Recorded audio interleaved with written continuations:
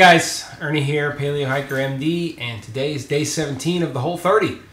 So we are moving on down. I don't know if you guys have noticed, but every day I'm trying to put basically kind of a song title or something like that that kind of describes the day. Some of them are self-exclamatory, some of them are a little harder.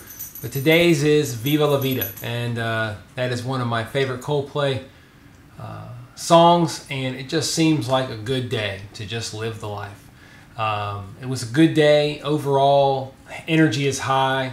I think at this point in your Whole 30, you're really going to start to look back and you're going to say, man, I feel a lot better. Like I feel better. And it takes a while because you're going through those early, 7, 10, 12 days and you're like, am I ever going to feel better? Because this doesn't feel good. And I don't know what this guy's talking about, or these heart week people are crazy. It is a progression, and it does happen for you if you take the time to stick with it.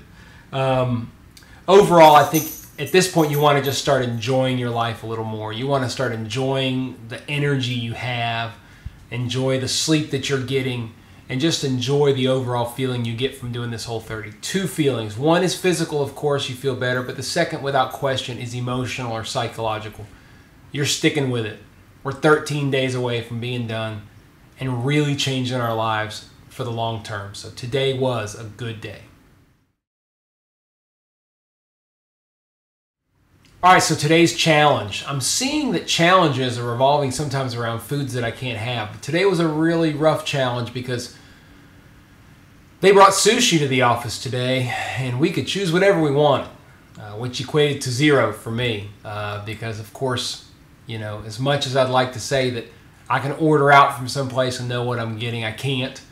And although sashimi is very good, it is best dipped in something, and I just didn't really want to even mess with it. So no sushi for me today, which was quite a challenge. And I'm finding that this time I'm noticing that social interaction, that the things that you usually revolve food around, has been a challenge because I haven't been able to partake in those. And it's been a little more difficult, but certainly worth it. Just something to note as a challenge today. All right, so today's health tip may hit home a little bit. I can tell you guys, when I tell people any number of things, you need to quit smoking. You need to improve your diet. You need to get more exercise. You need to cook better at home. The general answer starts with these words: I am trying to do that. And I tell people straightforward, stop trying and start doing. And today's tip is just about that. The fact that trying, the word trying, can be the biggest excuse you'll ever allow yourself in life. It's easy. I need to quit smoking. Well, I'm trying to do that, so working at it. It gets you out of a conversation. It gets you out of talking to somebody about it. And it gives the impression, whether it be falsely or not, that you're actually trying to do something about it. You need to get more exercise. You need to spend more time with your family and less time at work. You need to eat healthier. I'm trying to eat healthier. I'm trying to step away from the table.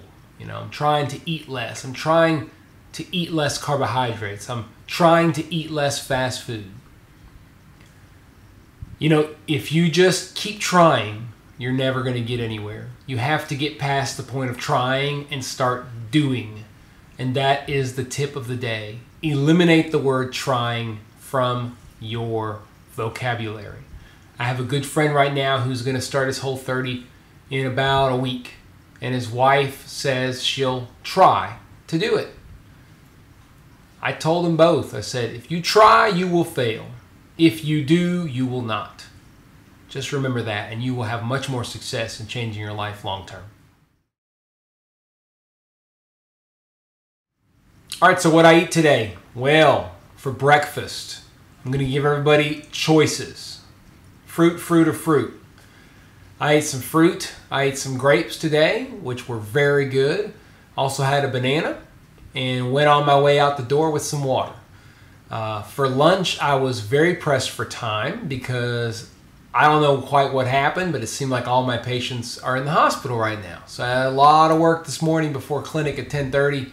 And I was struggling to make it, so I did the best I could. I bought a pack of prosciutto, didn't even bother with the melon. Ate some watermelon because I didn't feel like wrapping it up. I just scarfed it down with some watermelon, and I had a handful of macadamia nuts, and I was on my way for lunch. For dinner tonight, my wife is out of town on a ladies-only evening, enjoying some time with her friends, and my kids are at my mother-in-law's because I am home on call. Hard to take care of two munchkins when you usually have to leave several times throughout the night, and they're not old enough to stay by themselves. So I'm here by myself tonight, cook for myself. Basically didn't plan anything, got home and hoped there was something I could cook. Luckily there was some ground meat in the bottom of the fridge, and we had one semi-green plantain left. So before I get too many calls tonight, I made some spaghetti sauce. We got some great Whole30 compliant pasta sauce, basically spaghetti sauce, tomato sauce, and I made that with the ground meat, and I fried up one plantain's worth of our ever-present tostones here at the house. Was very good, filling, getting ready for the night. That is always a mystery, so we'll see how it goes, but that's what we ate. All right, guys, we're really getting close to being in the last 10 days. Getting pretty exciting.